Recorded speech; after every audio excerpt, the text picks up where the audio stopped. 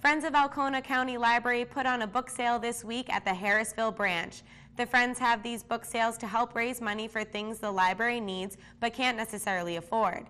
They have an enormous amount of new books available with lots of different topics such as mysteries, classics, fiction and nonfiction, and even some cookbooks. Local author J.R. Bacon was a special guest at the book sale yesterday with his newly published book, The End of Days. The book sale was taking place Friday and Saturday and will also be going on again on Monday until the library closes. People of all ages are welcome as there is something in these books for everyone. The books don't cost a specific price, but donations are appreciated.